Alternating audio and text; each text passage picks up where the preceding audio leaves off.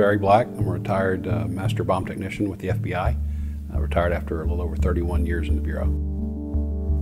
This was really the first bombing case I worked. So I arrived on scene, I got as close as I could without getting into the debris field, and started doing what we're trained to do, which is an initial assessment to try to determine if it was a bombing or in fact a plane crash or a gas mask explosion. And of course the large crater and the debris field are immediate indications. This was absolutely a group effort. You know, I was there doing my small part like everyone else.